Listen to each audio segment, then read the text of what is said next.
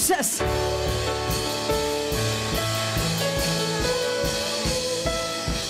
Jesus. Jesus. Joshua chapter 1 verse 9.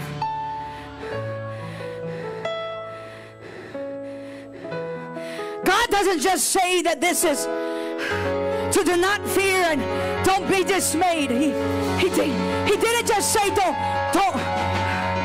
be afraid. He said, he started it out with, this is what I'm commanding you. Which tells us, he's not just telling us, don't be afraid. He said, I am commanding you. My God. He said, this is my command. This is what I'm commanding you. Do not be afraid. Don't be dismayed. Why am I commanding you this? Because I am with you.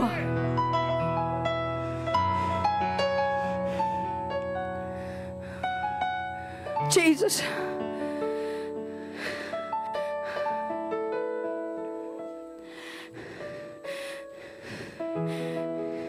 So many times we get gripped with fear and gripped with all these cares of the world and worry and doubt and everything. But what's amazing is that Jesus is saying, I am with you and I'll be with you wherever you go, and this is my command. He is our commander in chief. It's as though Jesus is saying, get up, soldier. Get up, I am commanding you to not be afraid and to not be dismayed, because I am with you. The Bible says he's with us when to the ends of the earth. Auntie Renee, what an amazing God we serve. He never stops working. Even if we can't see it, even if we can't hear it, even if we can't feel it, he never stops working. And that's why he's commanding us to not be afraid, because he never stops working. To not be dismayed, because he never stops working. Let me tell you, I'm not coughing because of that. I'm coughing to clear my throat. Let me tell you what the word dismayed means. A lot of people know the word dismayed to be afraid. And dismay does also mean to not be afraid. But Jesus is not here saying, don't be afraid, don't be afraid. He already made one command, and that is, do not fear, period. He don't have to repeat himself, because there was already one command. Can I hear an amen? So, but he said, do not be afraid and do not be dismayed, for the Lord thy God is with you wherever you go. I'm going to help somebody out this morning, as the Lord has had me in my war room on my face, and this scripture right on my mirror, right in front of me. The word dismayed means to be out of place. He said, do not be afraid, period. That's a command. But then the Lord says, do not be dismayed, which tells us, don't get out of place. My God! Which tells us you have to stay on the right path and stay there no matter what, because he is with you wherever we go. Now, the word dismayed also means, when someone is dismayed, that gives the enemy, oh God, I tell you, this is going to bless your life, because this is supposed to be my ministry, what I'm going to minister about. But I'm going to give you this is a pre-course, or whatever you call that, a preview. Dismay means to get out of place. But guess what else dismay means, Pastor? It means you can allow the enemy access to your mind to disillusion you. Did you hear what I'm saying? And for all you scholars out there, I pray to God that I said the right word. Thank you, scholars. But this is it. The enemy You give access.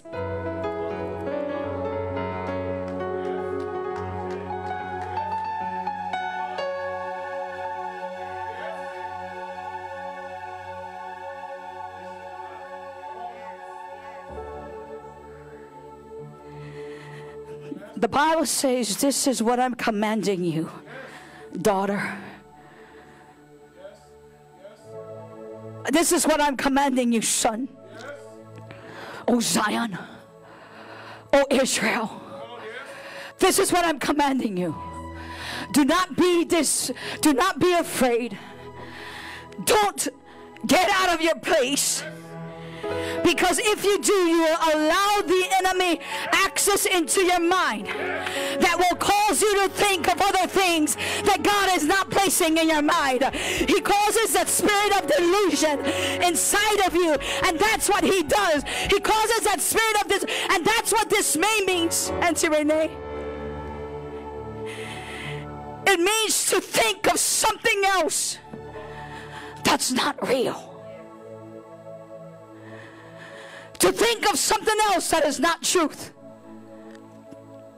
So he throws at us things that is not truth. Yes. To get off, oh Lord Jesus, my God, I hear you. To get off our path so that we can be afraid. Because when we know that God is for us, we know that the arrows that flieth by night, the arrows that flieth by midday, the arrows that flieth in the morning, we should not be afraid. The Bible says, don't be afraid of the terrors of night, nor the arrows that flieth by day. Do not be afraid for the disease that stalks in the darkness, nor the disasters that strikes at midday. So will there be distractions, disasters passing in? Absolutely yes. But thou, oh God, art a shield above me. He is my refuge. He is my strong tower. He is my help. He is my very help. And let me just share one more thing with you. Can I have my Bible? And I'm done. I'm done. I want to just share something with you. Last night I was reading. The Lord led me back to Jeremiah chapter 2 verse 19. And I remember this scripture because as I was writing it of Jeremiah chapter 2 verse 19, I looked back and I said, God, wait, where are you? And I wrote, Pastor, as a Lord, I was in the book of Jeremiah 2:19, and I'm reading that, and I'm underlining it. And the Lord said, write this on a pad. So I wrote it on a pad, and I looked back, and it wasn't Jeremiah 2:19. And I said, wait a minute. And the Lord said, you was reading Jeremiah 2:19. But I want you to read Isaiah 2:19. I had no clue what this meant, Pastor. And I said, okay, God, I'm going to be obedient. And the Lord said this. When the Lord rises to shake the earth, his enemies will crawl into holes in the ground. For they will hide in caves in the rocks from the terror of the Lord and the glory of his majesty. My God. Did you hear that this morning? The enemies will fear and tremble when there is a shaking. That's what is happening right now all over the world.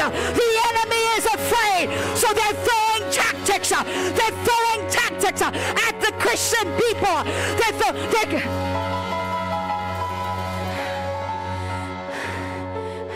Listen, and then God said, on that day of judgment, hey, Jesus, on that day of judgment, they will abandon the gold and silver idols. Who is he talking about? the enemy. The disobedience.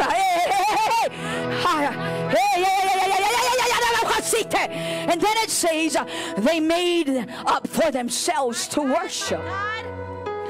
Oh, the enemies, those who made themselves idols to worship, will crawl in caves, afraid of the terrors of the judgment of our God.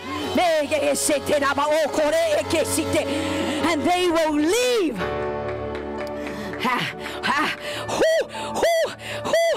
Jesus, Jesus, Jesus.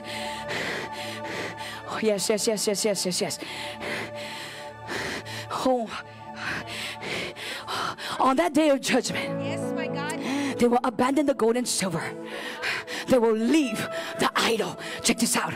And then it says, for they will leave their gods to the rodents and bats. My God. Are you listening to me? Give me a little bit more, just a tad bit more monitor, brother, and if you can. They will leave their gods to the rodents and bats while they crawl away into their caverns. God, my God.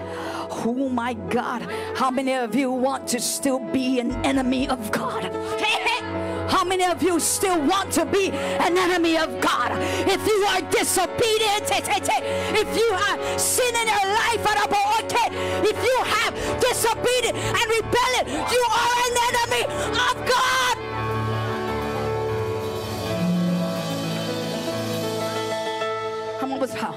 I'm almost Pastor's gonna come out.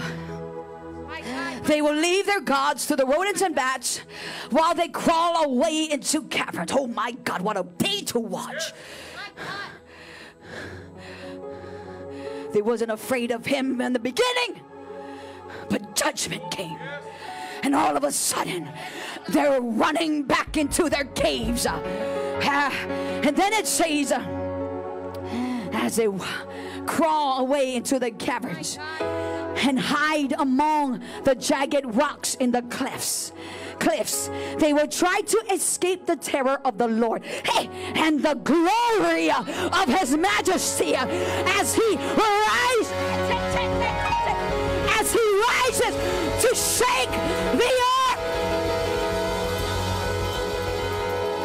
My God.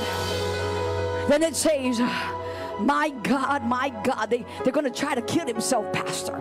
They're going to try to escape. They're going to do whatever they got to do because it's going to be rough.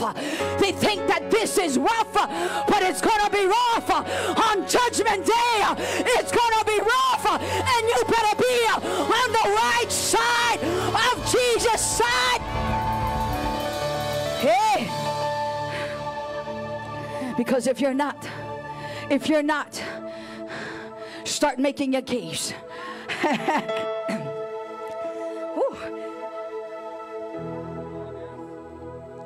I'm almost out. If you're not, start making your caves. Hey, because you're already in the cave. You're already there. But start going deeper. Do whatever you gotta do. Because when the hand of the living God come crashing down, I tell you this, everything that is out of place will be shaken and removed, saith the Lord God Almighty. What a chapter. I'm not done yet. So don't put your trust.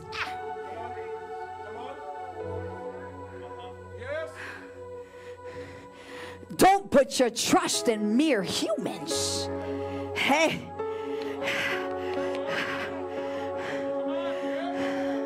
What is it telling you? Don't trust every prophet. Don't trust every pastor.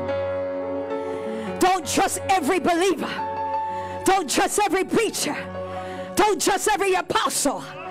Because right now, in these last days, there is a magnitude of false prophets that it will tell you that these things will not come, and they'll tell you what you want to hear, that what you're doing is okay. That's a false prophet. The Bible says these things will be shaken, and you will, if you're not in the right place, you're gonna do whatever you can to get rid of what you're feeling, but he's not gonna let you. You're gonna feel every judgment. That's what he's saying. And then it says to not trust in mere humans, for they are as frail as breath. And then one more. Then he said, but the godly.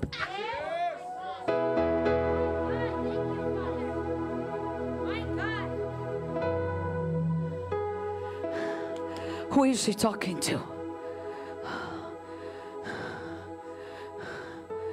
Is he talking to the lazy Christians? Absolutely not. He's talking to the people that is dying.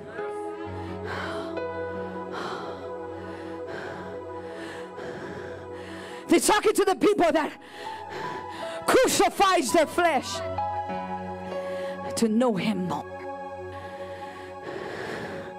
What does it profit of a man?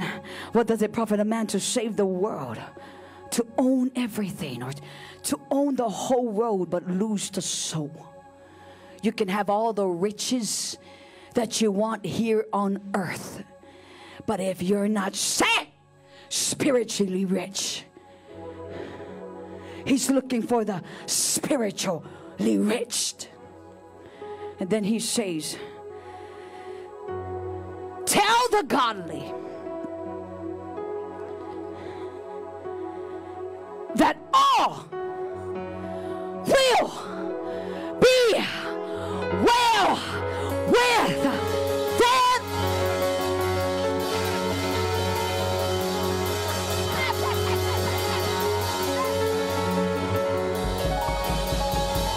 Who is he talking to this morning? Who is he talking to? He said, I'm telling you, don't worry. There is a shaking and there is a rumbling, but don't worry, because all will be well with you.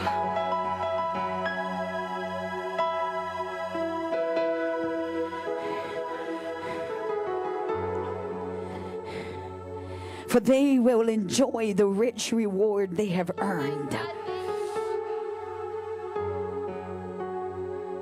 Are you listening to me this morning?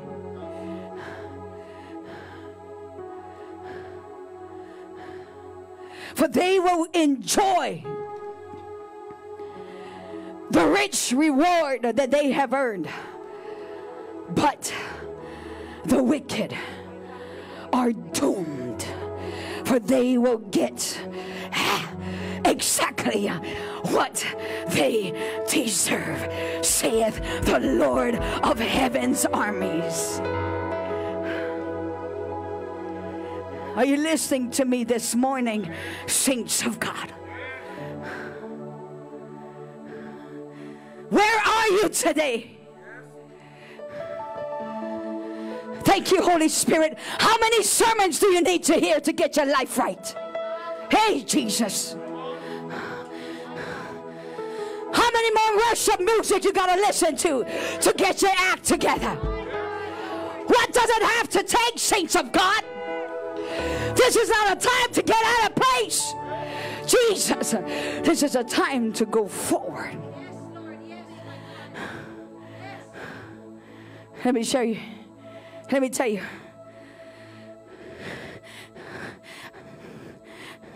I shared this with the women. Pastor, I'm going to tag you in just a second, okay? I shared this with the women. See, this is what happens when the enemy tries to shut you up for almost 4 weeks. It's like I'm all in. Let's just do this right now. But the Lord shared with me this a few days ago, as I shared with Daughters of Zion. We are so hungry. I'm so hungry for the move of God. And through that hunger, so many times we can get to a place where we're crying out to the Father, and we're on our knees, and we're on our knees, and we're here, and we're like, Father, I want more of you. I want more of you, God. I need you more. And the question that the Lord had given me was, why are we asking God for more of Him when we're not asking God, or we're not telling God that I will give you more of me? Are you listening tonight, this morning, whatever day you are? Why aren't we asking God?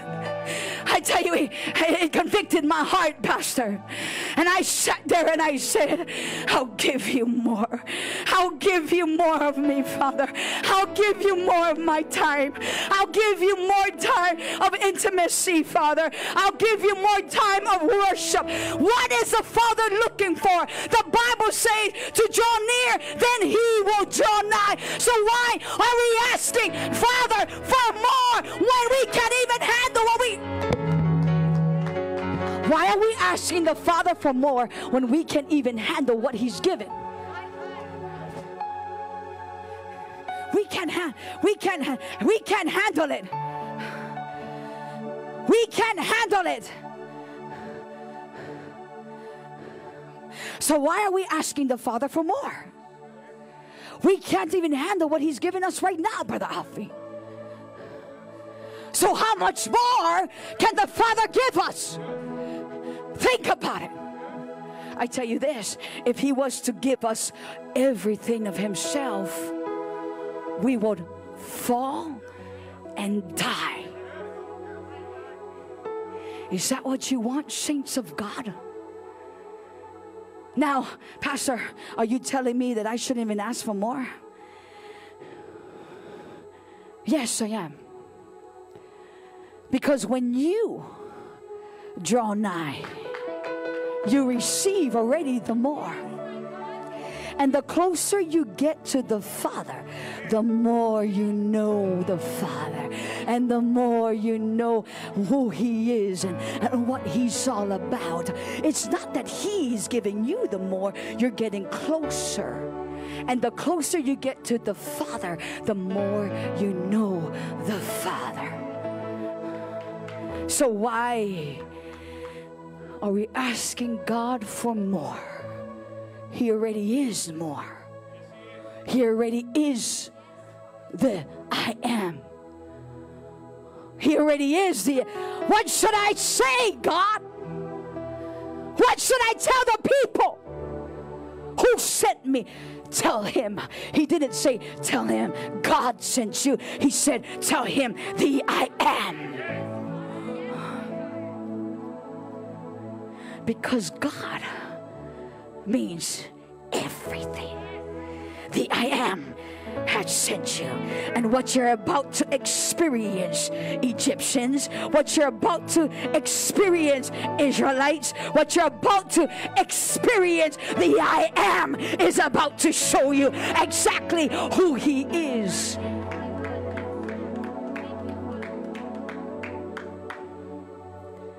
So even if I can't see Him,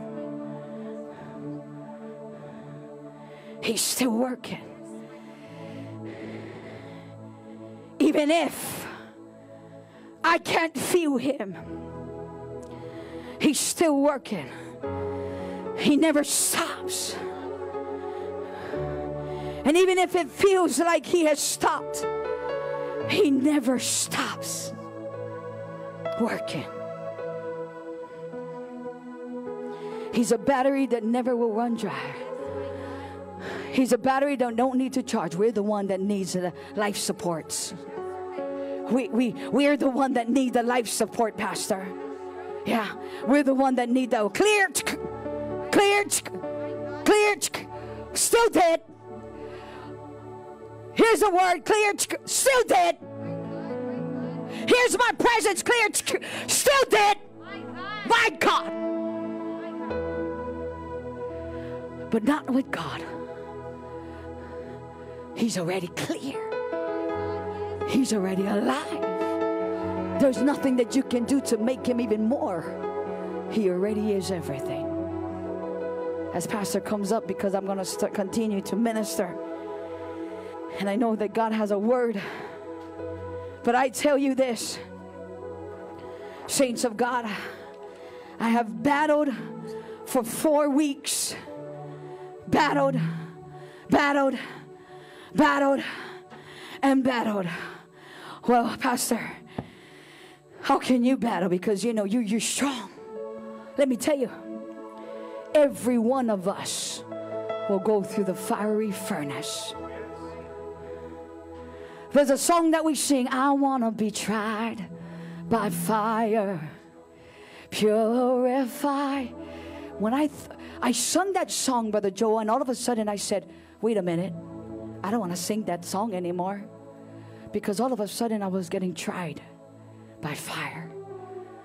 But even if we don't sing it, as a believer, God is testing your faith. As a believer, God is testing your walk. So he puts things in your life. Or should I say it this way? For those people that says, oh, God is putting it in my life. Let me tell you.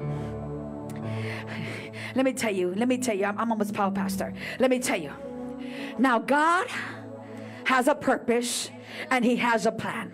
And there's times that he will place, but the Bible says that I am all about good and not evil. So, which tells us that God will allow, just like Job, he allowed the enemy to try Job. And there's times in our life that God will allow the enemy. But I'm going to tell you this. Not all your problems is with the enemy. Not all your problems is from the enemy. Because I tell you this, so many times we blame the enemy and we look at the enemy and we're like, I rebuke you, enemy. And the enemy said, what are you rebuking? But I love it anyway. But what are you rebuking? But I'll tell you this, many times in your life, the things that comes in your life is because of you. Wow. So true. Very true. I'm almost proud, Pastor. It's because of you.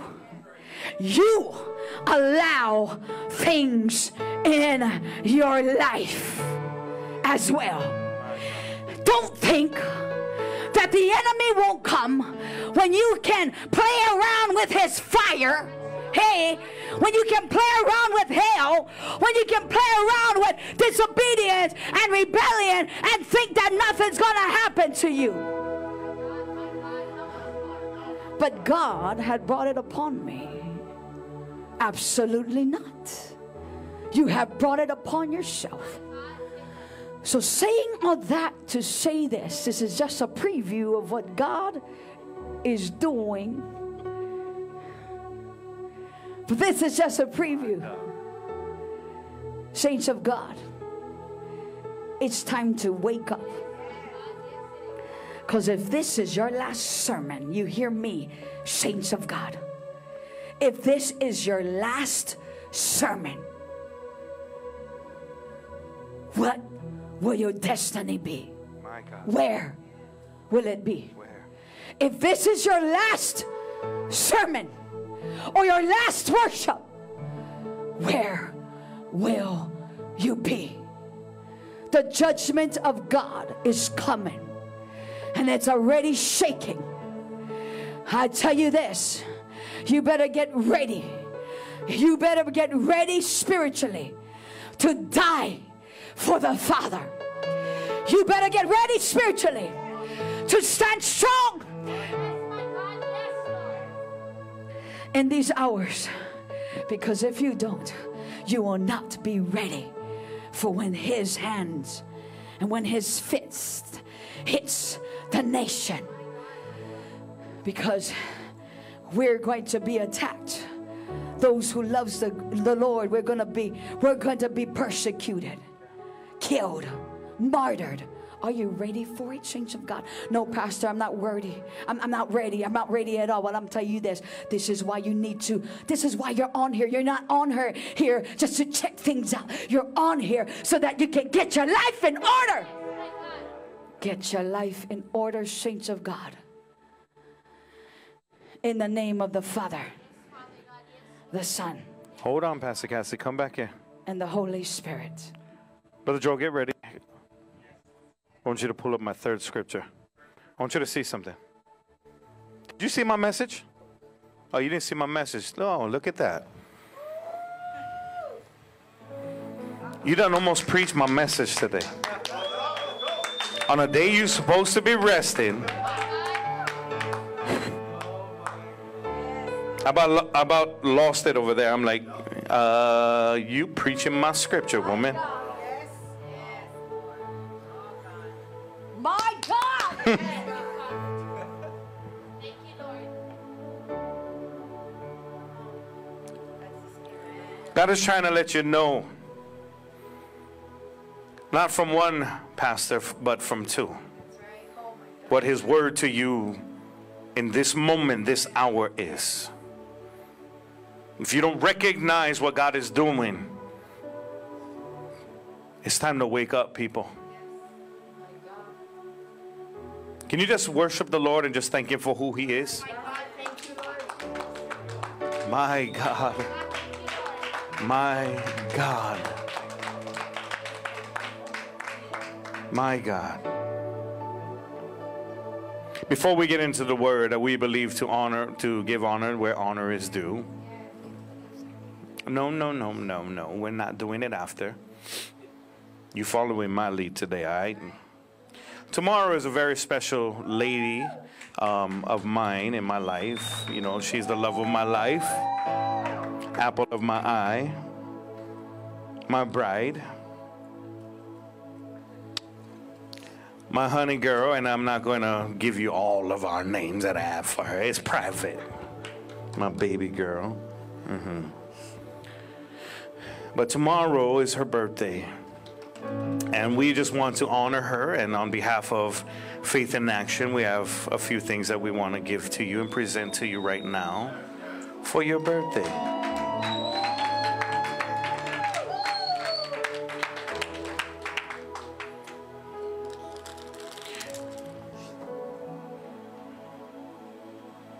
Yeah, that's all blessing. All that sweat is all blessing. On a day she's supposed to be resting and under strict orders not to preach, she preaching. But we love you. I love you. All right. Now you can go sit down. Amen. All right. Are you all ready for the word today? All right. Yeah. You got to take me out of the monitors a little bit. Just a little. I need to stay here myself. I don't want to be screaming for nothing. All right. Turn with me in your Bibles to Matthew chapter 7. And we're going to go into verse 24 through 27. I believe that there is a word in this. And just because you've read these scriptures before, do not take for granted that you know exactly what I'm about to share with you. You know, a lot of times, especially if you've been in the church for a while, we tend to think we know what the Bible says already. And we miss what God is saying now. Even when I was studying this, don't go to that scripture, brother. I'll let you know what scripture to go to. I'm just letting them know to pull it up, but just follow along with me. Everything is in succession.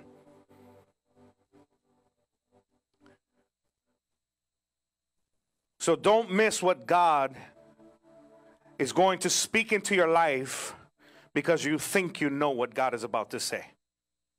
Are you all with me here? There are many times we miss what God is trying to speak to our lives because we've been in the church so long that we think that we've heard all the messages and we're going to you'll miss what God is trying to speak to you now. What we need to understand is that there is a common theme and a message that God is speaking in this day and age. He is warning and preparing His people for what is coming. Remember, Amos chapter 3 verse 7 says, "Indeed, the sovereign Lord never does anything until He reveals His plans to His servant, the prophets." And yes, as Pastor Cassie shared, there are many false prophets today. So you need to know the word so that you can know whether or not of what these prophets are speaking is of the word of God or is of truth. Not just because someone says in the name of the Lord or speaks in the name of the Lord Jesus, does it mean that they are a prophet of God. Especially if they try to start off their words with thus saith the Lord, trying to sound very Old Testament. You don't need to say thus saith the Lord. God only has to introduce himself to people he doesn't know. But if he's speaking to his people, they already know that thus saith the Lord. People try to sound more important than what they really are. But this message that is proclaiming throughout the earth and throughout the world through his prophets is to get ready. Because Jesus is coming soon to take his bride home.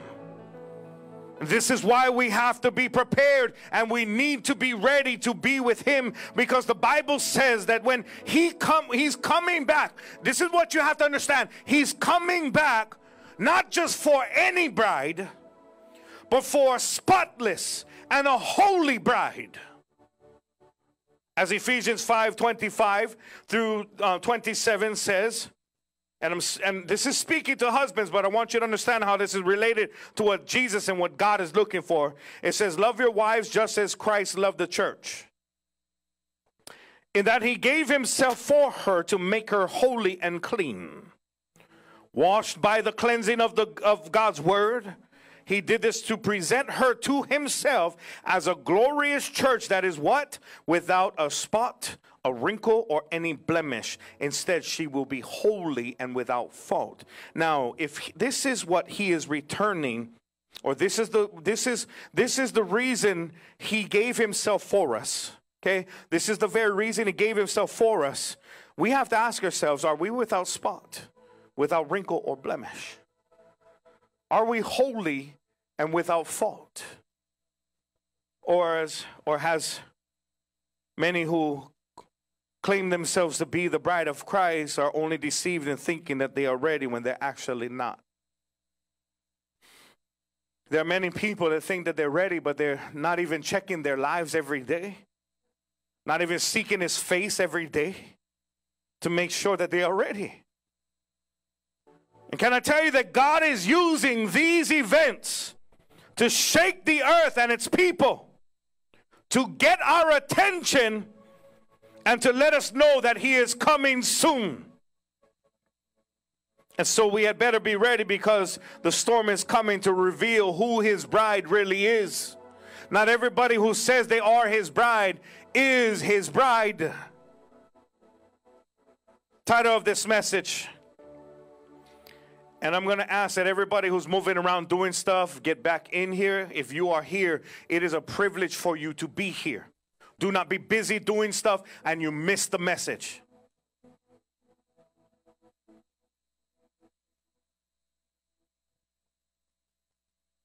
I mean, we work for 4 hours and take a break. You can at least wait for a little while before taking a break. We'll do it for the world, but we won't do it for God.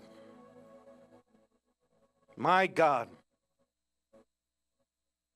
Title of this message is, how do we stand when the storm comes? Can I tell you that there is a storm that is coming that many people are not ready for? And this storm is not one that is coming of natural disasters like a hurricane. This storm is about to shake this entire world. And we need to be ready, because if you try to get ready when the storm hits, it's already too late. So would you pray with me? Father, in the name of Jesus, we thank you for who you are, oh God. Thank you for your love. Thank you, Father, for your mercy. Father, for your grace, oh God. Thank you for your spirit, oh God. Father, I pray that your anointing be upon me, Father. So much so, Father, that you would help me, Father. Lord, I cannot minister this word, Father, without your help, Father. Lord, I pray that you would speak through me, Father. Let it not be my words that are heard, but yours, oh God. Lord, speak right into our hearts, oh God, as we know that your word is alive and living and powerful than any two-edged sword, Father. It is able to go between the bone and the marrow. It's able to go between the soul and the spirit. It reveals who we really are. Speak, Spirit of God. I pray, Lord, that you would prepare your people, that you would convict our hearts of anywhere in our lives that we need to change, Lord, and that you would convey your truth this day and bring enlightenment to your word, oh God, in Jesus' name. And all God's people say, amen and amen. If you are standing, you may be seated. My God, thank you.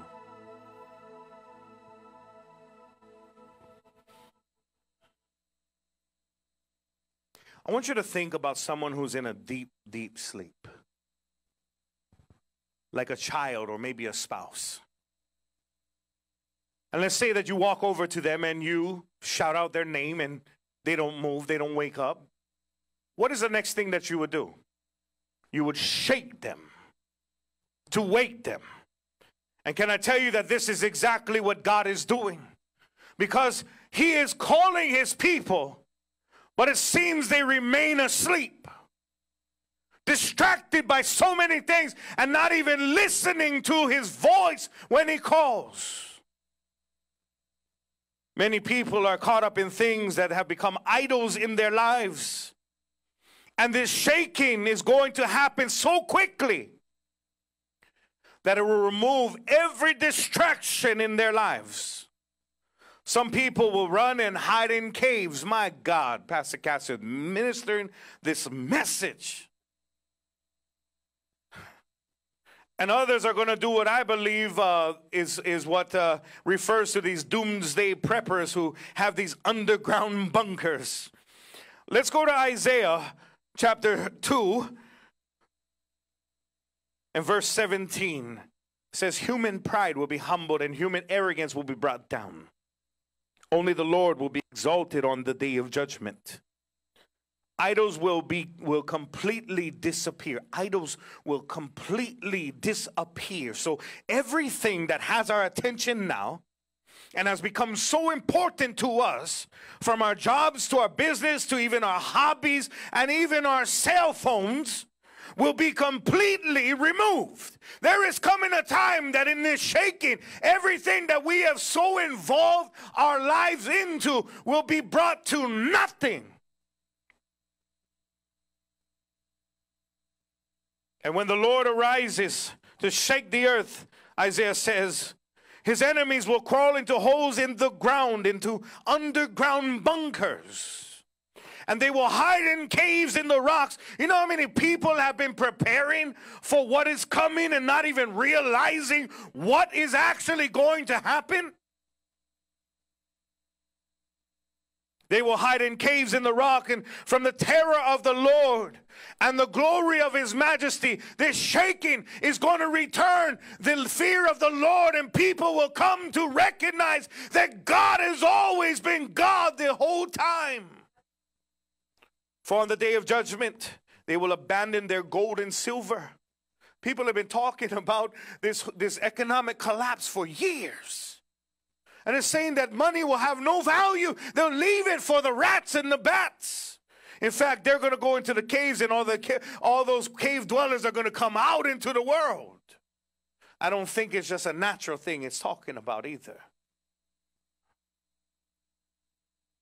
They'll leave their gods, and the rodents and bats, to the rodents and bats, and they will crawl away into caverns and hide amongst jagged rocks and cliffs, and they will try to escape the terror of the Lord and the glory of his majesty as he rises to shake the earth. I believe that God will shake the earth to remove everything that we have learned to rely on. You know, I heard a prophet named Sandu, and he was talking about how you know, one of the first things that people nowadays, how we know that we're so caught up on with our devices, is one of the first things that people ask is when they walk into like a restaurant, you know, when it was open, and or go to a hotel, the first thing they ask is, what is the Wi-Fi password? It's like we can't live without Wi-Fi. It's amazing. How did we ever survive without a phone? I mean, at least I'm old enough to remember what a beeper is. I mean, a beeper, you was rolling. Some of y'all remember the codes, you know, 143 and we had to go and find a payphone and put a quarter in a phone to call. There was no phone calls on the go unless you know, when they first came out with the brick. But everything we have learned to rely upon is going to be removed when God rises to shake the earth. It's going to be like when God took his people out of Egypt. The first place he led them to was not a place of abundance. He didn't lead them straight to the land flowing with milk and honey. He led them into a wilderness, and he did it on purpose. Because in the wilderness, there is nothing, you have nothing but him. They didn't have anything when they went into the wilderness. All they had to rely on God, and God will allow for your life to go through a wilderness to where you can no longer rely on all these things that you have been relying on, so that you finally get your heart and your attention back on him. Why? Because only when the distractions are removed do we actually seek after God. And can I tell you that one of the first things that's going to go is our electronics. Kiss the PS4 goodbye. For all you gamers, I used to be one. Man, God had set me free from that thing. And our access, and I'm not saying if you play games, you know, I have to, you know, just as a disclaimer for Brother Ian, you know, his wife was speaking about him playing games and forgot to put in the part where he's actually seeking God more now. I got you, bro. but, you know, just because you play video games doesn't mean you're going to hell. But here's the thing is, when that occupies your mind, and even while I'm preaching this word, you're thinking about what game you'll play after church. Then it's moved to a place of unhealthy. It's become unhealthy. And see, one of the first things that's going to go is the internet. The internet is going to go. I mean, all these electronics are going to, and all these modern commodities that we have taken for granted, that we have become so accustomed to. What will we do when it is removed? And God will allow this to happen because we have become so distracted on what he's blessed us with that we forget the blesser. Joel, in the book of Joel, in chapter 3, verse 16, God says, the Lord will roar from Zion and utter his voice from Jerusalem, talking about the heavenly one, and the heavens and earth will shake, but the Lord will be a shelter for his people. Notice how he's saying, in this shaking, he's warning his people that if you'll find refuge in him, you'll be taken care of. And you'll find strength. He will strengthen his children. But what is sad is only when things start going wrong do we actually realize our need for God. For we have seen some of the greatest revivals that have ever taken place in the times of greatest need, and when times are worst, or at its worst. But this is the purpose of the shaking, to turn God's people back to himself. And so God is trying to warn us that a storm is coming, and we need to be ready to face it. And this is what Jesus was teaching in this very famous scripture, or famous teaching in Matthew 7, in verse 24. He says, anyone who listens to my teachings and follows it is wise. The word there for follows is obey. He says, you'll be wise if you listen to my teachings and obey them. It is like a person who builds a house on solid rock. It is likened to a person who builds his house on solid rock. For when the rains come in torrents and the flood waters rise and the winds beat against the house, it won't collapse because it is built on bedrock. But anyone who hears my teaching and does not obey it is foolish, like a person who builds his house on the sand. For when the rains and the floods come and the winds beat against the house, it will collapse with a mighty crash. What this reveals and what Jesus is teaching here is that there are two different kinds of believers. Those who are wise and those who are foolish. But what we need to realize is both hear his voice and hear his teachings. So this isn't referring to someone who is not considered a Christian from one who is not. This is actually talking about two types of believers and Christians. In fact, this is coming at the end of 3 chapters of teaching, because if you look back in chapter 5, 6, and 7, they're all in red because these are all the teachings of Jesus. And so at the end of his discourse of teaching, you get the Beatitudes, and you have the teachings on money, and you have the teachings on divorce and anger, and you have all these teachings that Jesus teaches about, and he even teaches us to pray. He teaches us to identify false prophets, and all of these teachings. At the end of these teachings, he then says that a storm is coming that will affect both types of believers. Now, I want you to notice that the wise man was not left out of the storm. We think that if we serve God, that God will take us out of the storm. But what we fail to realize is God doesn't always take us out of storms. He sometimes, what Jesus is teaching us is that if you will take what I've taught you, it will give you the ability to stand in the midst of the storm and remain standing.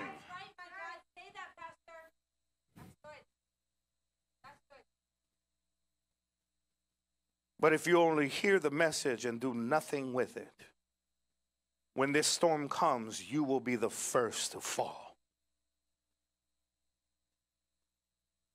So here's the immediate takeaway, right off the bat. Now is the time to prepare. Because when the storm comes, it'll already be too late. So many people are waiting for things to get worse. I mean, you would have thought that the coronavirus would have shooken them to the point that they would start getting down on their knees and seeking a face of God. But there are still those who are so arrogant and prideful that they still have not bowed down to God. Even in the midst of this pandemic, they're still waiting for something bigger to happen. But let me tell you, something is coming that is bigger. But by the time that comes, you will not be ready.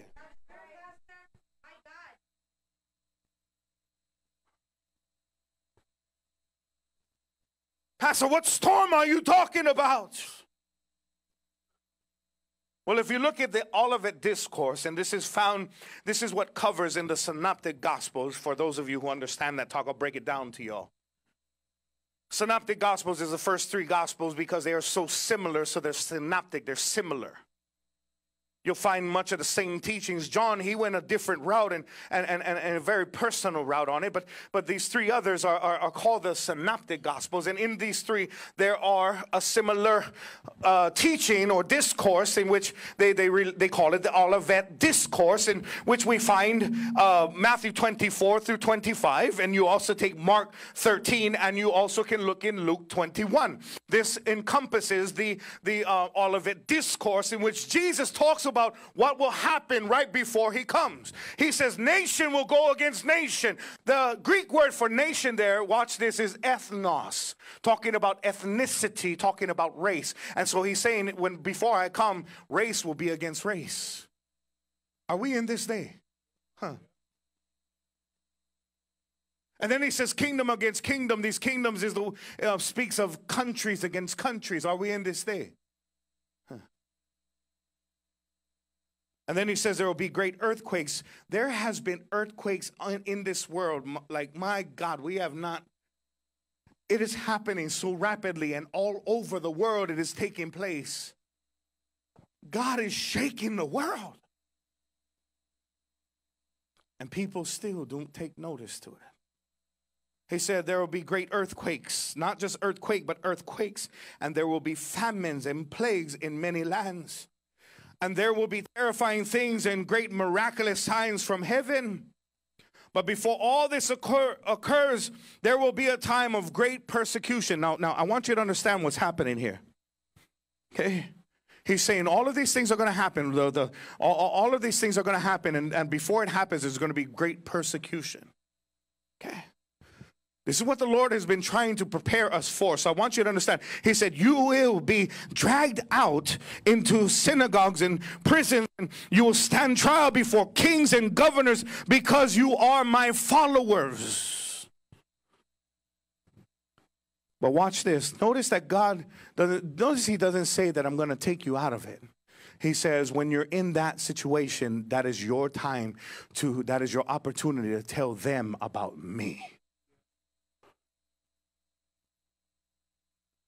Interesting way to think about this. This is so foreign to many believers today. My God, you're supposed to protect me. And God, that's not supposed to happen to me. I'm a believer. Really? Now, for most American believers, we don't understand what this type of persecution is. But believers all over the world are already facing this. Especially in China, in the underground churches, where they cannot even sing out loud. We complain in here in Hawaii because our governors have told us that we have to be, we have certain regulations on singing. They cannot sing because if they're caught singing, they are killed.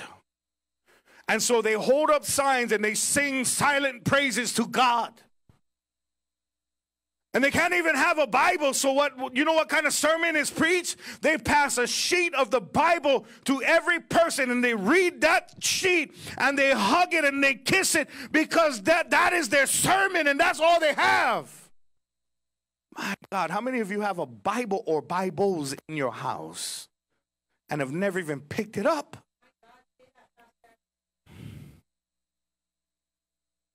See, if they're caught, they're drug out onto the streets, and I want you to hear what happens. Especially if they're a pastor, they're drug out into the street, and they bring a steamroller and run the pastor over alive.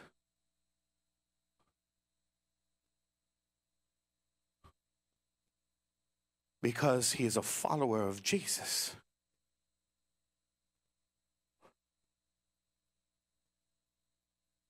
I remember a story of a family in China who was told to renounce their God or die, and they threw their entire family with their children into the hole and told them, renounce your God or die. Commit that you will not sing or praise him any longer, and you will not tell people about him. And they said, no, we will not. He said, we're going to bury you alive with your children. And they began singing worship to God as the soldiers kept on throwing dirt after dirt after dirt. And you know what song they were singing? They were thanking God for the blessed life they had to die for Jesus.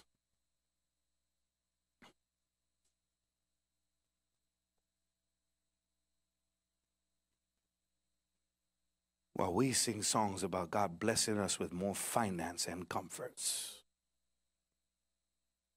these believers are singing, oh, what a blessing it is to die for Jesus. But can I tell you, in the midst of all of this persecution, they are witnessing some of the greatest miracles, including their homes where the believers were gathered together began to shake and tremble, just like the book of Acts. And while someone was standing outside, looked over into the home that was right next door, and not even a dish was rattling, while this whole house was shaking under the power of God. Can I tell you that believers there do not just join the church because they want more of Jesus? They don't join him out of convenience. They join knowing that they are going to die for their king. And they would gratefully cherish just one page of the Bible, but we have many Bibles in our homes, but have never even picked them up. Jesus continued and he said, so don't worry in advance about how to answer the charges against you. For I will give you the right words and such wisdom that none of your opponents will be able to reply or refute you.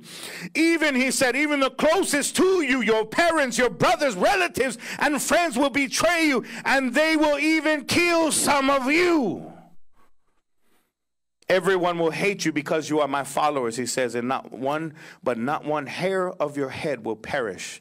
I had to question God on this, and let me just read the last part of it. It says, by standing firm, you will win your souls. Because when I read, what is this talk about? Not one hair of my head, but you just said that some will be killed. And then you're saying that not one hair on your head will perish. But the thing is perish doesn't mean die. It means to give up. So he says that when you come to a point in your life that even your hair will not bow down to any other God, that you become so resolute in your faith and your love for God that not even one hair on your head will even think about turning its back on God. You will remain firm and standing. My God. Even if it means to die.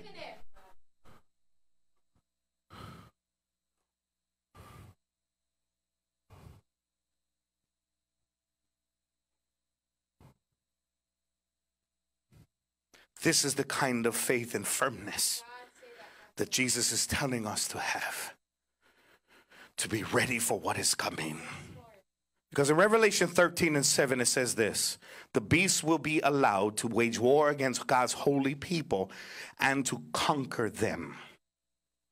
When I read this, I was amazed by this, and I asked the Lord, I said, Lord, I thought that you protect us from the enemy. Your Bible says this. We quote Psalms 91, and many times we plead the blood of Jesus over our lives, and the Bible says that we are more than conquerors through Jesus, and has even given us authority over all the power of the enemy, but because Jesus has already conquered the enemy, so why would you allow your holy people to be conquered by the enemy?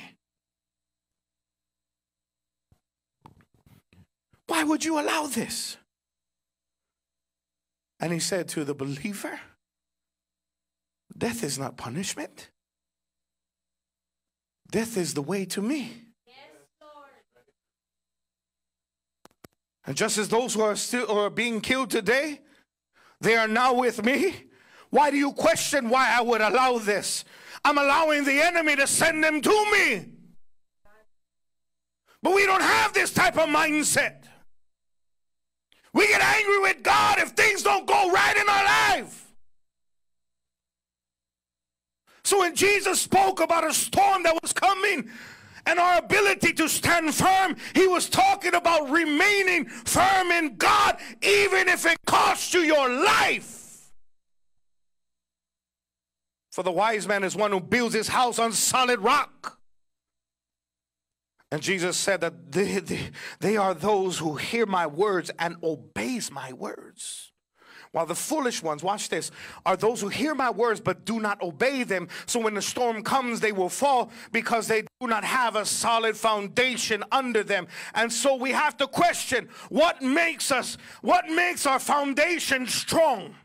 Because both the wise men and the foolish men built their houses, and both of them had to face the storm. And these houses represents the lives in which they live. But yet one was built on sand while the other was on a solid rock. So what is the solid rock that Jesus is talking about here? Well, Jesus calls it obedience. Well, Pastor, I obey God. Hold on. Before you start excluding yourself, hold up. Because we have to understand that there is an obedience that actually makes God frown. Pastor, I don't understand that. How can obeying God make him frown? There is an obedience that would actually cause for God to frown, for it is called obedience out of obligation. You take a defiant teenager who desires to be with their friends and do what their friends are doing, but they have parents who love them enough to say no. And so even if they obey them, they don't do it because they love their parents. They do it because they're afraid to get kicked out of the house. They fear the punishment. And you know what our punishment is now, right? I'm going to take your phone away. Oh my God, my world is over. Oh, let me tell you, let the CPS preachers rise up and tell their parents, take the phone away. It's worse than lickings. They think, oh, if I cannot go on my phone, I'm going to die. And I'm not being that sarcastic. This is reality. Imagine telling one of the kids growing up in my generation, I'm going to take your phone away. It's like, take it away. It's connected to the wall.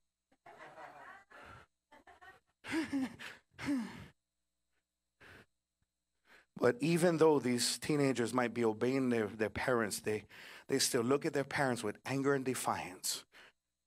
So even while they're technically obeying, they're not doing it from their heart. And this is the kind of obedience that causes God to frown.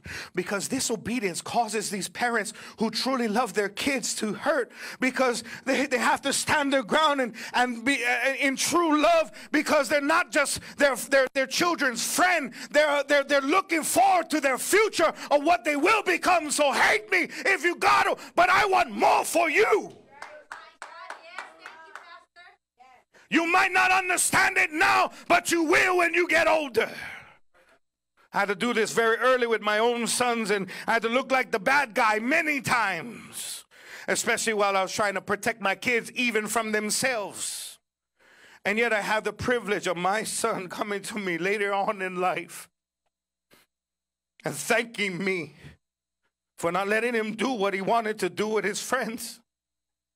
Because he saw how some of his friends died in a car accident from drunk driving. And and others were throwing their lives away on drugs and other things. And then for him to run into those friends that he used to run with. And they say how they wish they could have been like him because of the man he has become.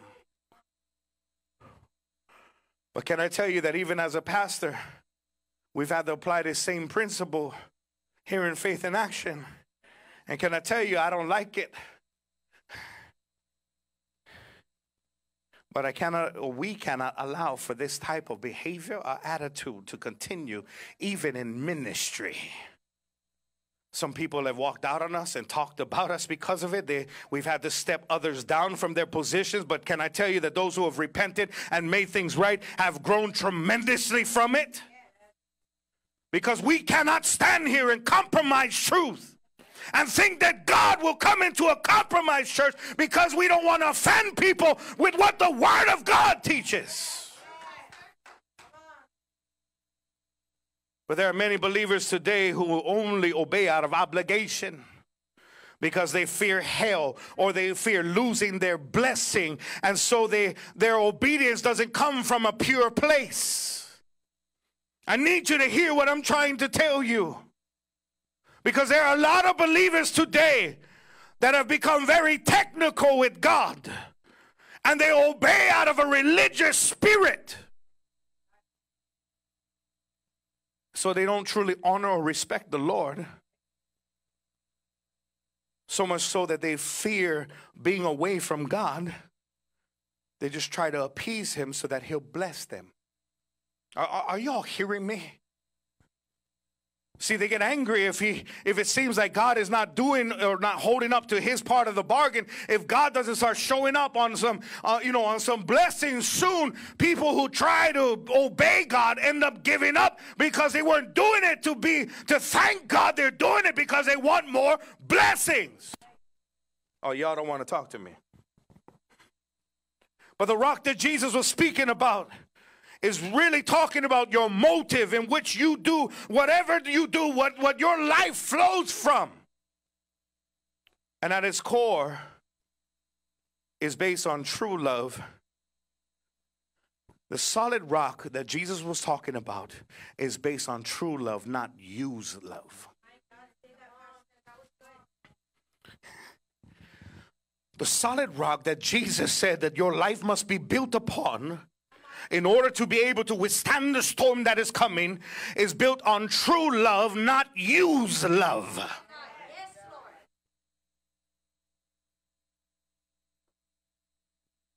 See, when some believers pray for God to bless them, they really want God to give them what they want. So in essence, they're trying to use God in order to get what they're really after, and they will even express how much they love God and how much they adore God as long as God gives them what they want. But the moment it seems like He's not, all of a sudden the rapture happens and they're gone.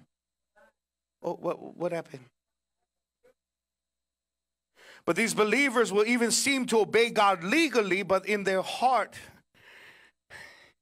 But their heart is not even in what they're doing. And so they are not built upon the rock. Are y'all with me here? They're going through the motions. See, it is a cold technicality that they are basing their lives upon and not basing it upon true love. And their fear comes from the fear of consequence if they don't do what God is telling them to do. And so their heart becomes very religious. And so everything they're doing is not based on true love. It's scared. It's being afraid of God's wrath coming down on you. Are y'all with me here? So even if they fast, even if they pray, even if they read their Bibles and they participate in worship, even if they give their full 10% in their tithing, their motive is not coming from a pure place. It's all about making sure that God blesses them. Are y'all with me here? And so they feel obligated to be blessed. And so they tithe to be blessed. And so they fast to be blessed. And so they pray to be blessed. And so they read their Bible to be blessed. But their motive, if your motive is to be blessed, then you're actually building your life on sand.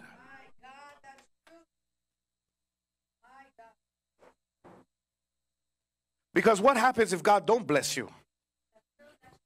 Will you continue to obey Him? Or will you stop because you didn't get what you actually came for?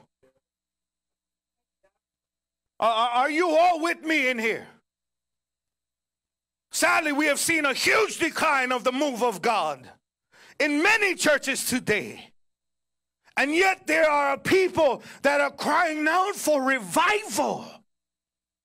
But truth is, we only want God to move so that we can continue living the way that we want to. Are y'all with me? We have a people that are crying out for revival today. But they want God to show up so that they can feel good about the way that they continue to live. There's no preaching about holiness anymore. There's no preaching, or there's no conviction anymore. There's no getting rid of this. We just want to add Jesus to what we already do. And so we want God to show up in revival, not because we want to give up our life, but because we want to continue it, and we want God to bless it.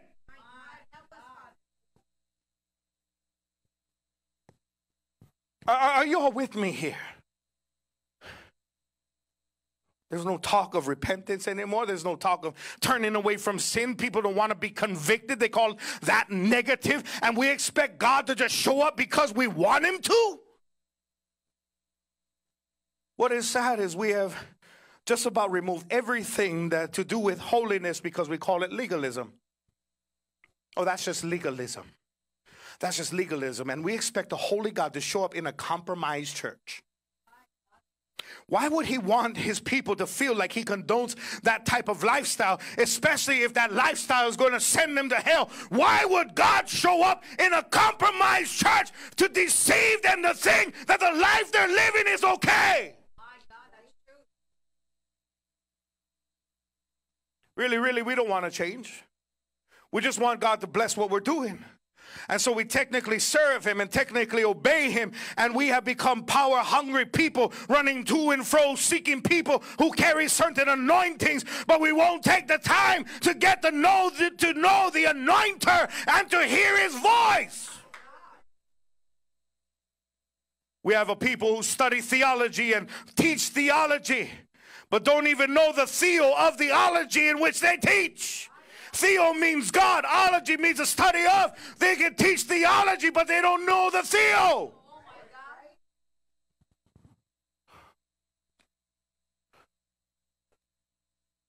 But when Jesus taught on obedience, are y'all with me here today? Are y'all with me over streaming over this internet? When Jesus taught about obedience, He could only relate to it the way He understood it. which is the way that he lived it. He obeyed out of a genuine love, not just good intentions. Many people today say they love God, but they really, they only intend to love him as long as it's convenient and as long as it benefits them. I want you to hear what I'm about to tell you. Even if that benefit is to save their kids. Now, we're going to go a little deep here because we have to deal with something.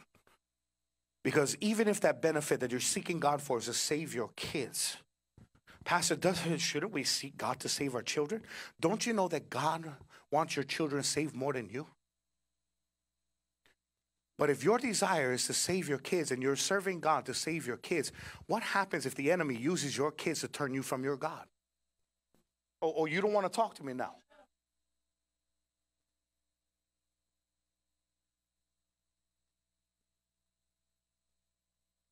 Your intentions cannot be based on what God does for you. Otherwise, you are not going to be able to stand when the storm comes. Is this truth? Are we speaking truth here? Pastor, I've been seeking the Lord to save my children. That's good. Seek the Lord to save your children, but don't let that be your motive. Your only reason for serving him. We need to seek the Lord to save all of us. But don't let your motive be just to save your kids. Don't let your motive be based on anything that God will do for you. But this is what we've been taught, right? Come to Jesus and you'll get. Come to God. If you give your life to God, everything will go well for you. And so we come to God expecting God to give us everything we want. But what happens if we don't cash out on that benefit that we've been told? And God doesn't show up like we thought he would.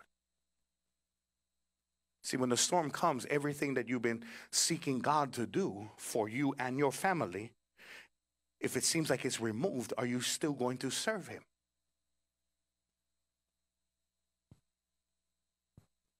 Are you all with me here? See, when Peter heard what Jesus was about to do, to obey his Father, and suffering and dying on a cross, Peter rebuked Jesus. I am amazed at this. You know, this is the problem when you have people walking with you, is because they don't end up respecting you after. And they think that they can rebuke you. Are you all with me here? Peter had the audacity to rebuke the Lord. Maybe he got too much water when he sunk in the water in his ears. Waterlogged. He skipped the beat there. He's like, no, you know what? And he rebuked Jesus. And Jesus replied to him this way. Matthew 16, verse 23 said, "Get away from me, Satan." Hold up. Peter was concerned with Jesus' safety. And Jesus rebuked him, calling him Satan. He said, "You are a dangerous trap to me. For you are seeing things merely from a human point of view and not from God's." Wow. You're seeing things merely from a human point of view and not from God's. Then Jesus said to his disciples, "If any of you want to be my follower, you must give up your own way, take up your cross, and follow me. For if you try to hang on to your life, you're going to lose it." What is Jesus talking about in the storm? If what you're building your life upon is trying to save your life, you're going to lose it. Well, Pastor, I thought we're supposed to come to God to get saved. You are, but there's a deeper seated meaning that you have to have in your life other than just trying to get a ticket to go to heaven. Because if your only pursuit is just to try to be saved and go to heaven, you're going to miss it when the storm comes, because you'll save your life. He said, if you're going to be my follower, you have to give up your own way and take up your cross and follow me. For if you try to hang on to your life, you'll lose it. But if you give up your life for my sake, if you give up your life, if you give up trying to live for you, then you're going to save it. Are you all with me here? You all seeing this the same? See, Peter's protection of his Lord would seem to be the right thing to say, but Jesus rebuked him, saying that you're taking it from a human point of view. How much things are done today in what we call godly, in what we call ministry, that is coming from a human point of view. Peter would have considered this to be obedience, but it was not coming from a pure place. Please understand that much of what we call serving God is not what God calls serving him, because it's not coming from a pure motive and a pure desire to do the will of the Father and to simply please him. Now I want to talk to you really quickly about what this solid rock is, and it is found in John chapter 8 verse 28 and 29. It says, I do nothing on my own, but I say only what the Father taught me, and the one who sent me is with me. He has not deserted me, for watch, this is the rock, for I always do what pleases him. This is the rock. And I want you to understand how important this is. This is the rock in which we have to build our lives upon, that I always do what pleases God. Are y'all with me? See, the rock that we must build our lives upon is to simply please him. Now, let me be very clear on this. If you don't have it in you to simply obey God because you love him and you want to please him with all of your heart, then you are building your life upon the sand, and when the storm comes, you will not remain standing.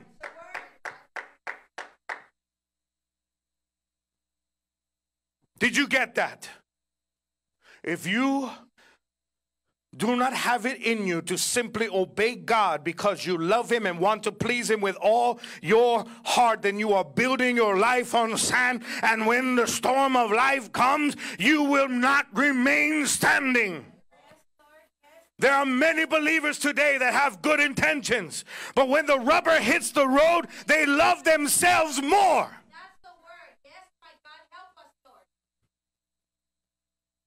But it's always been about his good pleasure and pleasing him only.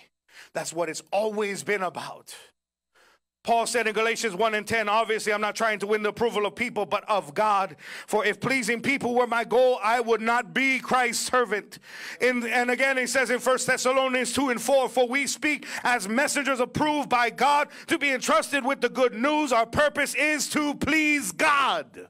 Our purpose is to please God, not people, for he alone examines the motives of our heart. Are you seeing this?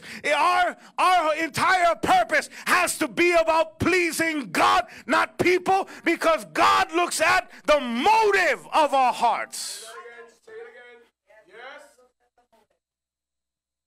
So it's not just what you do, it's why you do what you do.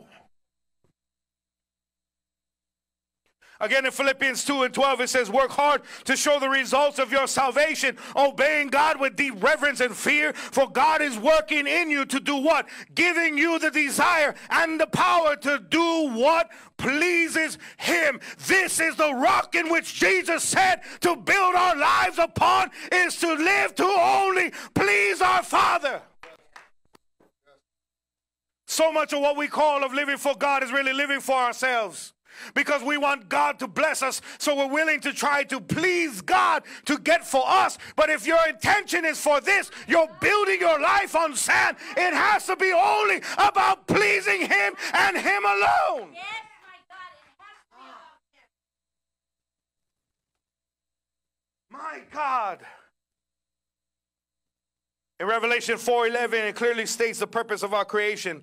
In the King James, it says, for thou art worthy, O Lord, to receive glory and honor and power, for thou hast created all things, and for thy pleasure they are and were created. We were created to please God. Pastor Nina was just speaking about those who are servants. They don't live to live for themselves. They live to serve their Lord.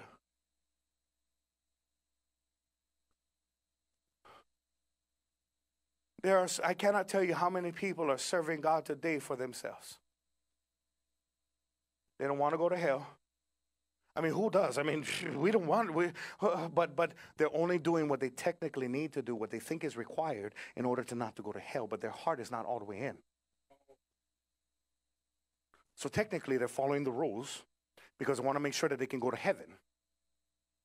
But their heart is not even for God. They're actually for themselves. And so you might be building a house in God. You might go to church. You might do all these things for God. So you're building a house, but your foundation is on shifting sands.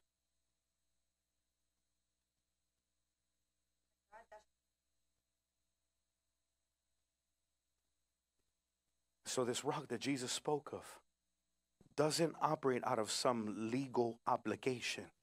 It is entirely built upon the desire to please the Father. This is why the law has no application to a person who builds their life on the rock. Because their aim, and the aim of this person, is what Jesus said the entire law is based upon. Watch this. Matthew 22, verse 37. Jesus said, you must love the Lord your God with all your, with what? All your heart. So your heart belongs to God only, not yourself either. He says, when you love the Lord your God with all your heart, all your soul, all your mind, this is the first and greatest commandment. The second is equally important, love your neighbor as yourself. For the entire law and all the demands of the prophets are based on these two commandments. To love God with all your heart, your soul, and mind. And out of that, we'll have a love for other people. And the entire law is wrapped around loving God. People, I need you, and I believe that this is why the Lord has sent this word today, to check your faith and love in God.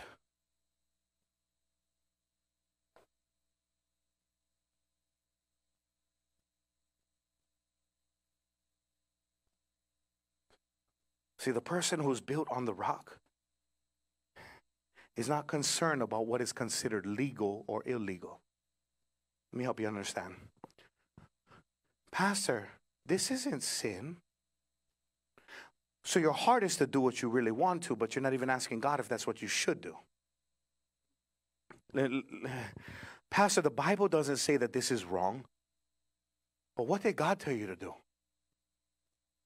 We are so meticulous and we're so technical that we're trying to find what we can or cannot do. So we're living by a law in order to make sure that we don't go to hell. Are you all with me here?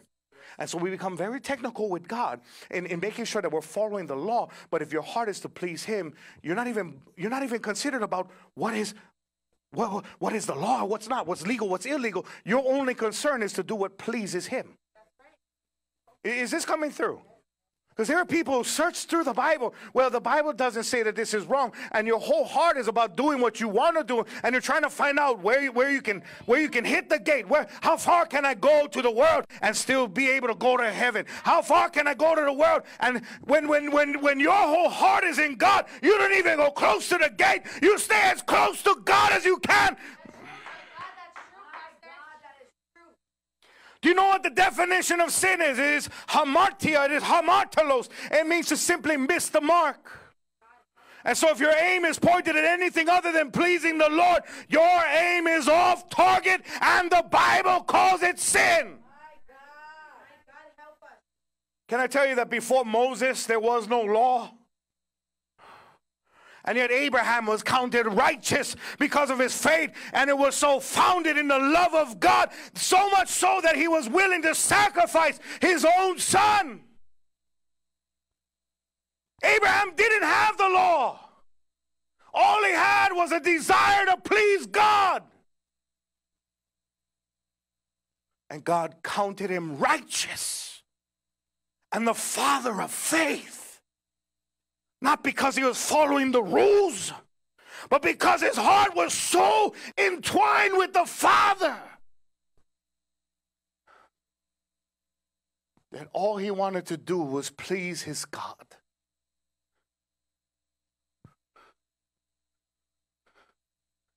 So it should never be, Pastor, does the Bible say that this is bad? Pastor, what does God tell you to do? Why don't you ask God? Don't try to get some pastor to legalize what you really want to do. Well, pastor said, guess what? When you stand before God, it will not be, well, my pastor told me this. You had a Bible. You should have read it. You could have sought God. You have knees. You can pray. Or even if you cannot kneel, you can still go before God and pray. People have it in their mind, if I can get my pastor to condone it, then it must be okay with God. Better make sure it's good with God. But there are many people that follow a list of rules and regulations, and they're careful to strain the gnats per se, but completely miss God. Jesus rebuked the Pharisees for this in Matthew 23 and 24. He said, blind guides, you strain your water so that you will not accidentally swallow a gnat, but you swallow whole camels. He says you're missing the point, in other words. You're trying to be careful with all these little things, but you're swallowing the camel because you're not even concerned with God.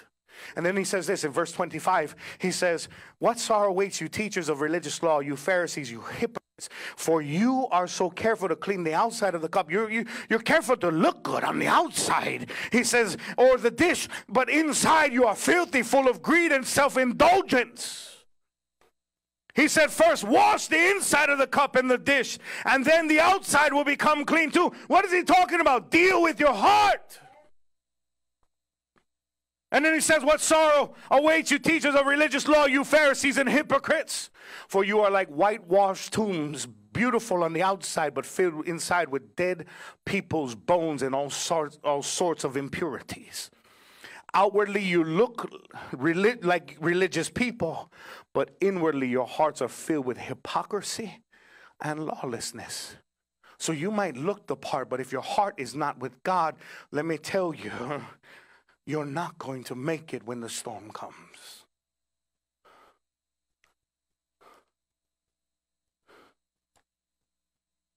Look at your neighbor and say, it's all about the heart.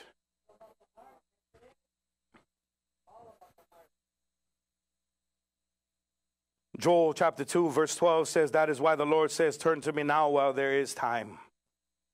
Give me your hearts. Come with fasting and weeping and mourning. But don't just tear your clothing in grief. Tear your hearts instead. Return to the Lord your God, for he is merciful and compassionate, slow to get angry and filled with unfailing love, and he is eager to relent and not punish. And then he says, who knows, perhaps he will give you a reprieve, sending you a blessing instead of a curse. My God. Sadly, instead of dealing with the heart, many believers today have gravitated to a false grace that seems to save them from the law, but has become a license to sin, because any talk of holiness is considered legalism. And so now if there is a Christ follower who desires to please God and doesn't watch certain movies or TV shows, they are accused of being legalistic. But truth is, if your heart is set on God, then you aren't concerned with watching the things of the world. And so it's not because you're being restricted, but out of a desire to please God, because you don't want to let no filth into the temple of God. And so I'm sorry if you feel restricted because you desire that kind of a lifestyle, meaning that you're being held back from something that you really want to do. But don't look down on somebody who desires to simply please God and loves him more than their desire to be entertained by the world.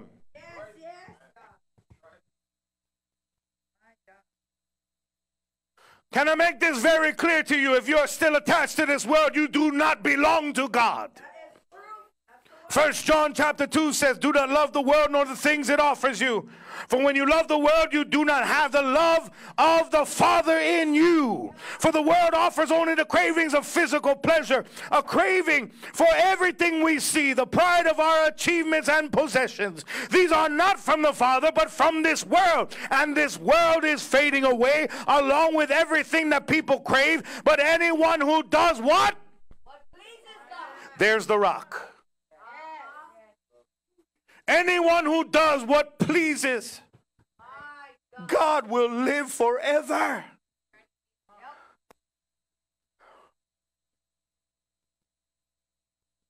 God, I just want to please you, Father. It is the love of God that is exhibited in an undeniable desire to obey him. Jesus says in John 14:15, if you love me, you will keep my commandments. Now it would seem that he's saying that if you love me, then you'll prove it by obeying me. Even the Message version says it this way. It says, if you love me, show it by doing what I've told you. But the original Greek actually says this: if you fall in love with me, you will be able to obey me. If you fall head over heels in love with me, then it won't be hard for you to obey me. Your desire will be to please me, and your desire will be all about fulfilling, my God, if you love me. This is why in Revelation, he spoke to the church of Ephesus, Revelation 2 and 4. He said, nevertheless, I have this against you. You've lost and left your first love. What is your first love? It is a love that desires to truly please God. You remember what it was like? You got excited to get your first Bible and to read it. Nobody had to tell you to do it. To spend time in prayer. You couldn't wait to spend time with this Father that you had so fallen in love with. No one had to make you do it. You desired to be with him. You wanted to tell everybody about God who loves you and saved your soul. Can I tell you something funny about me? When I first got saved, I was so excited about God that saved me that I literally wanted to save the devil. I just had figured out that the devil missed it and that he needed to be taught that he missed it and it's time to repent and turn back to God.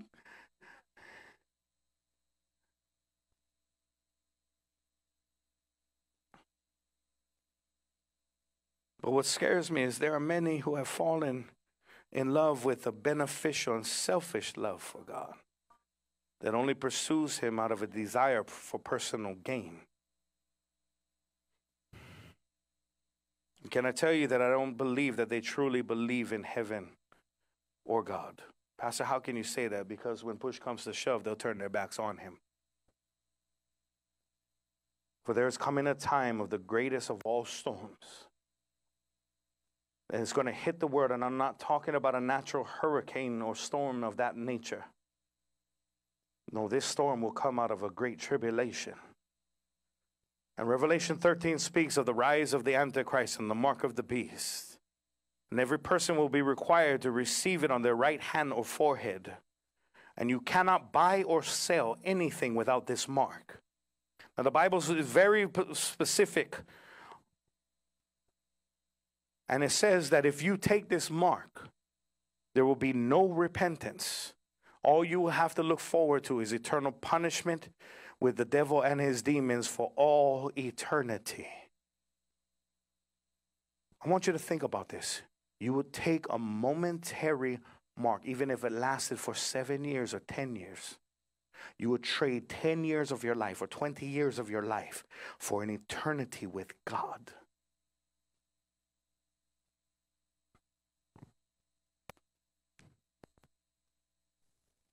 But most believers today don't really believe this with all their heart. And that's why they're not built upon the solid rock. The rock is a resolve that says, come hell or high water, I will not renounce my God. Like the 3 Hebrew boys that were willing to go into the fiery furnace, they said, whether we live or die, we will not bow down to your idol. That is the rock that Jesus was speaking of. What we don't realize is this whole coronavirus is a prelude to the mark of the beast, because some stores and restaurants now are not even accepting cash. Because they say that this virus can be transmitted through the passing of money. And so they're pushing for all electronic payments. And guess what we do now? We pay with our phone. So what are they getting you ready for? Reach out your hand and scan.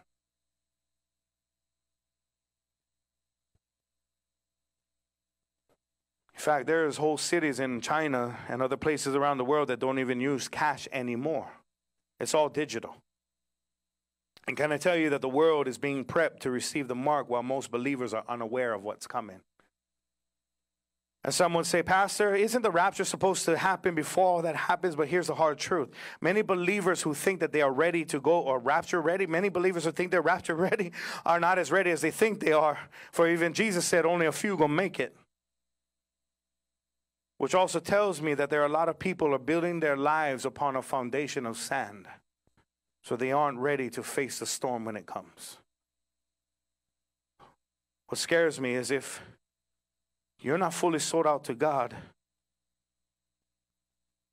these people, if you're not fully sold out to God when the mark of the beast is issued, many people who have congregated in churches will end up taking it in order to feed their loved ones. They'll trade a moment of fulfillment for an eternity of burning in hell. It's like Esau, who was so concerned with eating that he traded his birthright. You know why the children of Israel are not called the children of Esau? He was the one who had the birthright. They would have been called the children of Esau, but he traded that. We would have been calling the nation of Esau. That would have been the Holy Land, the nation of Esau. But he traded it for a bowl of soup. He told himself, what good is it to have a birthright if I'm going to die today? I'm so hungry. I need to eat now. Read what the Bible says, Hebrews chapter 12. It says, make sure that no one is immoral and godless like Esau, who traded his birthright as a firstborn son for a single meal. You know that afterward he wanted his father's blessings, but he was rejected it, for it was too late for repentance, even though he begged with bitter tears. I want you to think about it.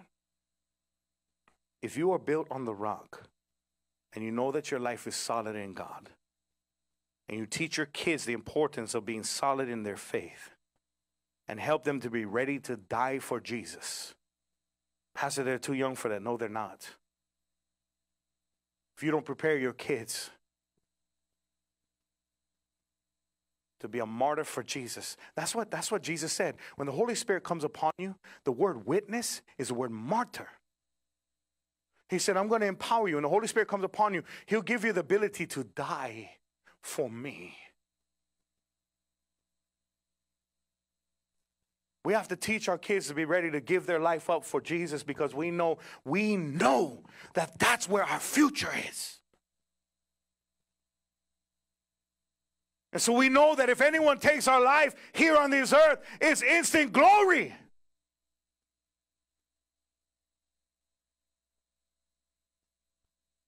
We have to teach our family that no matter what happens to us, we will not turn our back on God. This is the kind of faith that we must have in order to weather through the storm. Praise and worship team, go ahead and start making your way up. I'm starting to move to a close here.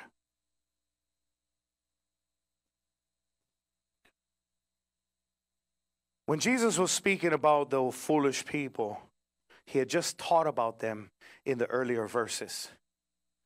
These people that we're about to read, and I've come to the scripture so many times. The Lord has led me to the scripture so many times because it so relates to the condition of the church today. But these people, these foolish people who build their life on sand, are what I call in the name of Jesus people.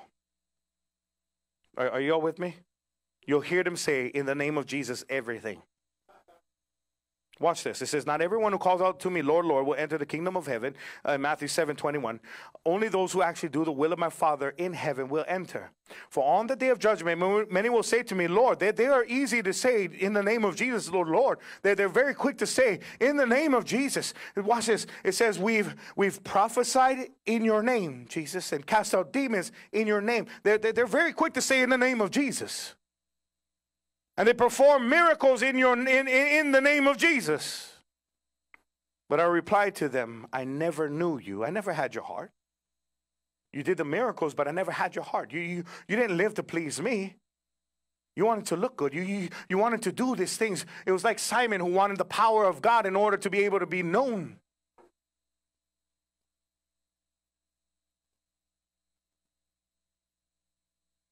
He said, I never knew you. Get away from me, you who break my laws.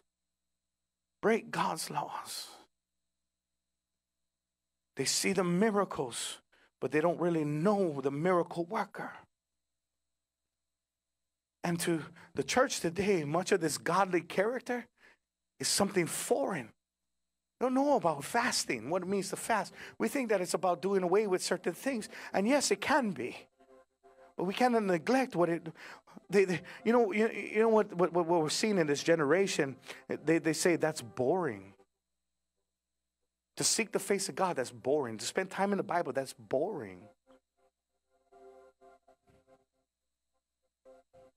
Not ready for the storm. Not ready for the storm.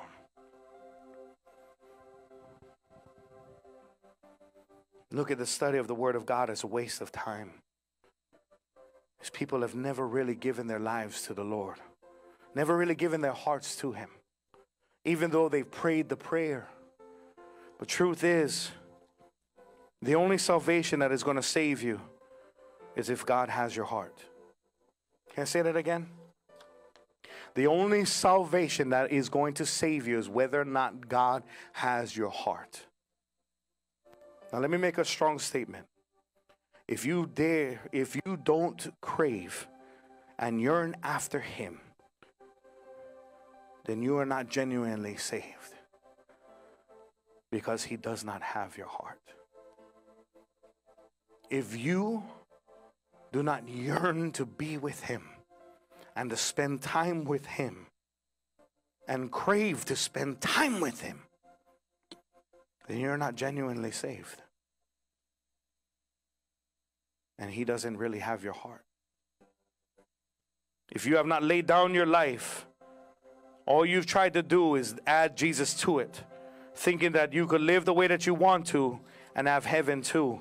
Can I tell you, my friend, it does not work like that. Someone who truly loves God longs to be with Him. And you don't need a pastor or praise and worship leader to prod you to read your Bible or to prod you to worship God.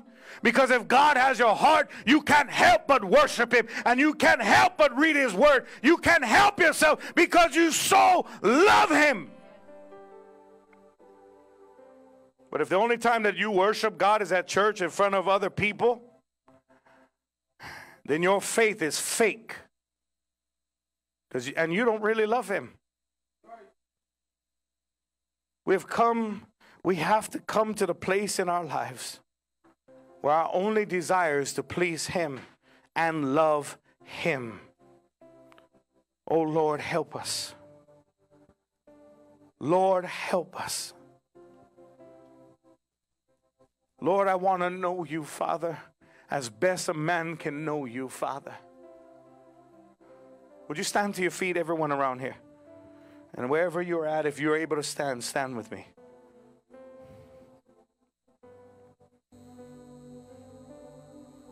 Right now is a time to check your life, check your heart.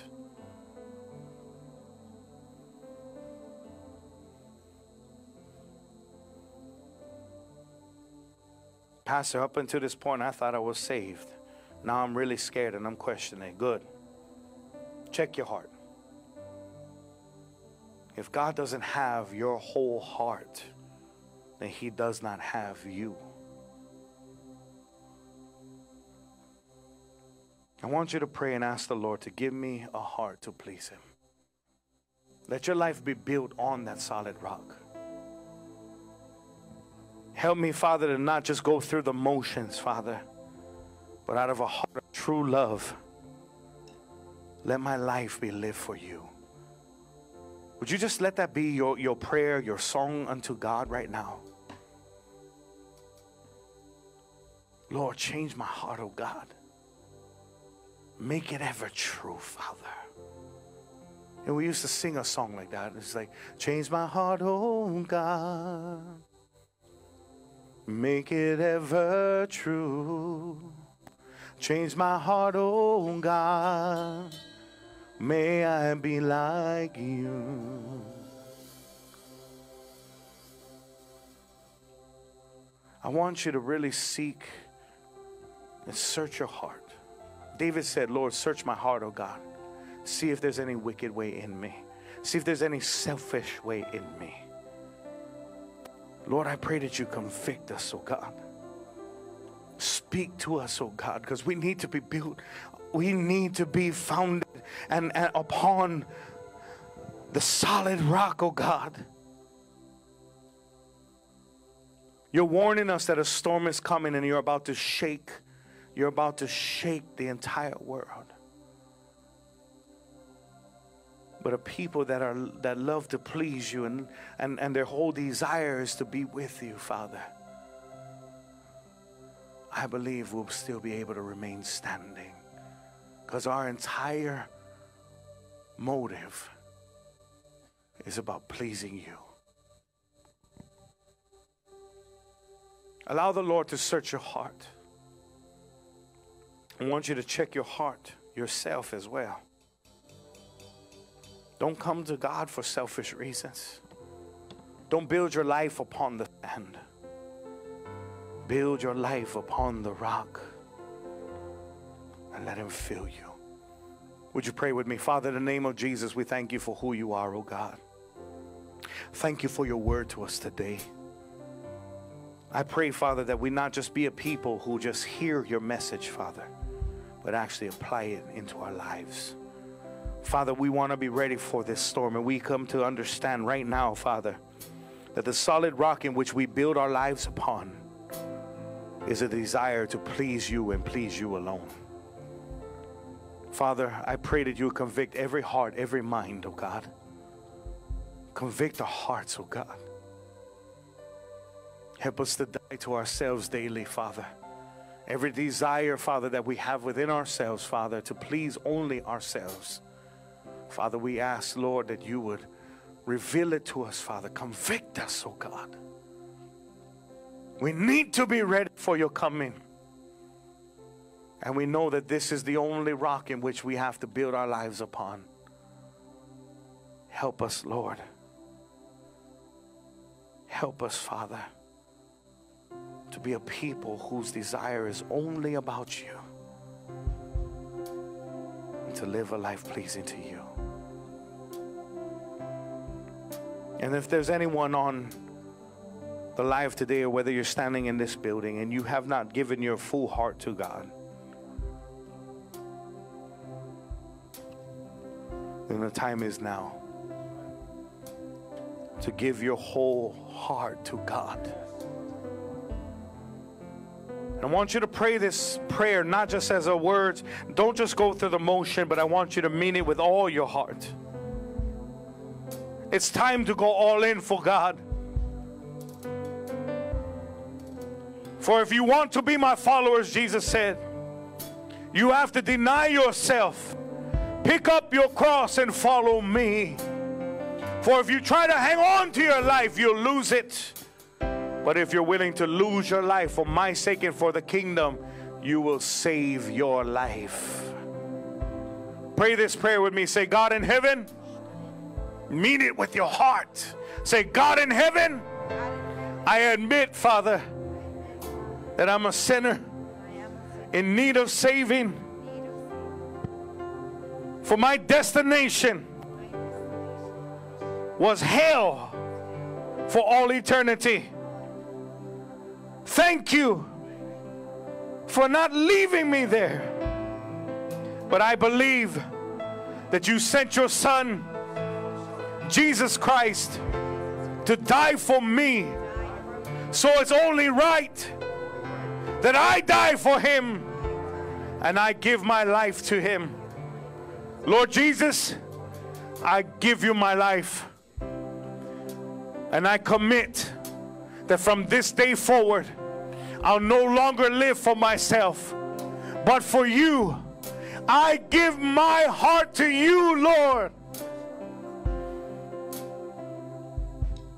My God, I give my heart to you, God. withholding nothing back from you. Forgive me. Say, forgive me of all my sins and wash me clean by your precious blood. Come into my life through your Spirit. Lead me into all truth. Jesus, you are my Lord. You are my owner. You have everything from me because I belong to you. Thank you for saving me. Thank you for setting me free. I give my life to you this day. I'll no longer live for myself, but for you who gave your life for me, in Jesus' name. And all God's people say, amen. Would you give the Lord a hand clap of praise? Just thank God for saving your life. Yes, Lord. Thank you, Lord. So when the storms of life are raging all around, I know to put my trust in Christ. And I will fix my eyes, Lord, not on what I see. No, only look to you for hope. 'Cause I can feel your mighty wind rushing. I can feel your sweet presence. Let it change me, overwhelm me. I receive my victory. Hope is alive. Whoa, whoa, whoa. Hope is alive. Whoa, whoa, whoa. Grace and mercy fills me. Mercies undenied. Victory move the mountain. So we cry, hope is alive. See, when the storms of life are raging all around, I know to put my trust in Christ. I will fix my eyes, Lord, not on what I see, no, only look to you for hope. 'Cause I can feel the mighty wind rushing. I can feel your sweet presence. Let it change me, overwhelm me. I receive my victory. Hope is alive. Whoa, whoa, whoa. Hope is alive. Whoa, whoa, whoa. Grace surrounds immeasurably. Your mercies undenied. Faith can move the mountains. So we cry, hope is alive. Whoa, whoa, whoa. Hope is alive. Whoa, whoa, whoa.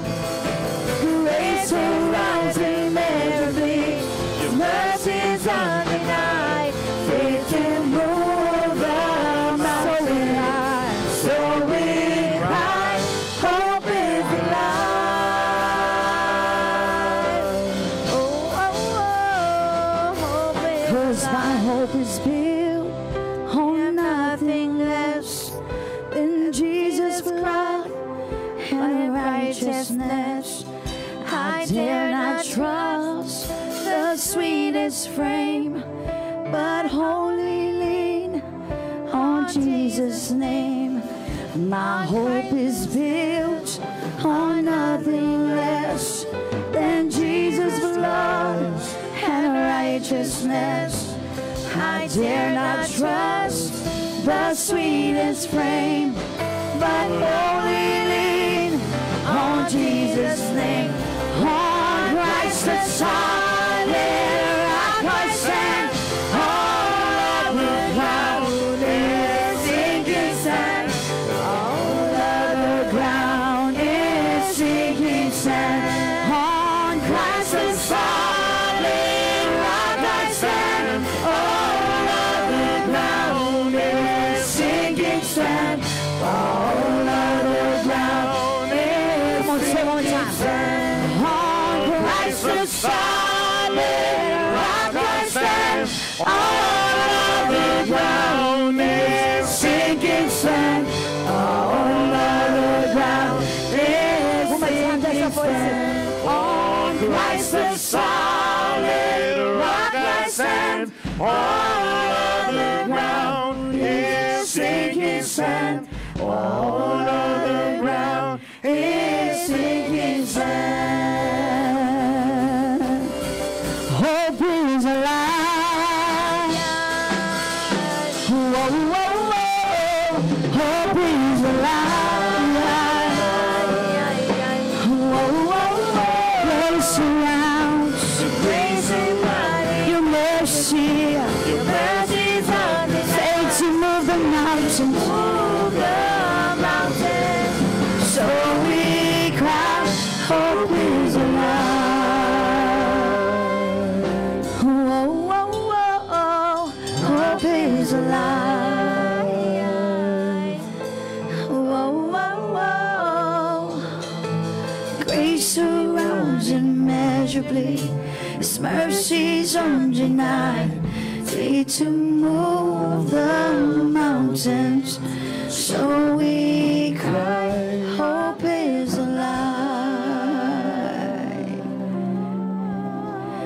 Hope is alive. I pray that this is your prayer today. That your hope is built, your life is built on nothing less than Jesus' blood and righteousness. And that your whole desire is to please your Father. I believe that this spoke to not only new people coming to the Lord, but this spoke to many people who have been serving the Lord for a long time. And this is a time for you to prepare and to be ready for what is coming. Get ready, get ready, get ready. For now is the time to be ready. Can you say amen? Would you give the Lord a hand clap of praise and just thank Him for who He is? My God, you're amazing God. Amazing God. Amazing God. Give God the praise that He deserves. Would you just honor Him right now and just thanking Him for saving your life? God, you have my heart, oh God. I desire to please you, Father, more than anything else in my life. That my life be pleasing to you, Father. In Jesus' name. Amen and amen. How many of you know that God is good? Yes. God is good all the time. Amen. Hey, sound like a shofar blowing to me, so let the shofars blow. Amen. Well, we working on this technology stuff. Amen. Pastor Nina, are we ready? We're not ready? What are we waiting for? Well, we can't close service because this is the point where we're going to honor our not only First Lady, but our Pastor Cassie for her birthday right now. Amen. We're going to do... Oh, okay. Okay. See, I was not informed on this. All right. So we're going to go ahead and close this out, and we're going to do this on a separate live where we're going to honor our one and only Pastor Cassie. Amen. We want to thank you for joining us on live today. We trust and believe that God has spoken to your life and that you are blessed and you know that your whole heart and life is in God. Amen. Amen. We want to encourage you to be with us on Tuesday for our Live at 5 at Words of Encouragement. We're going to continue to be able to, we're going to continue to stream over the internet and bring the message of God, the good news, into your homes. As long as the Lord keeps this window open, we're going to be faithful to Him. And so we want to encourage you to be with us Tuesday Live at 5. That's Hawaii Standard Time. And also on Wednesday for a Wednesday night service at 7 p.m.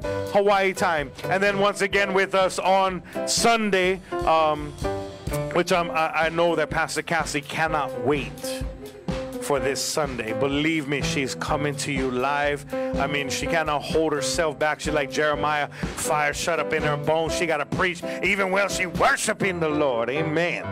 So get ready, because a powerful word and a powerful message is coming to you next week Sunday at 10:30 a.m. We want to encourage you that if you have a need, any need that you have, we have a body of believers that comes together. This is a place of prayer. If you have a need, we want to encourage you to go to our FIA War Room Facebook page and place your need there. We have fire starters that will come together with you and join in prayer to be able to fight the battle, whatever you have need of. We want to encourage you to like, to follow, and subscribe to our Facebook page on Faith in Action Church of God Ministries. Also, we're on YouTube on our Faith in Action Media Ministries, and on Instagram in our Faith in Action Ministries. We also want to say how much we love you.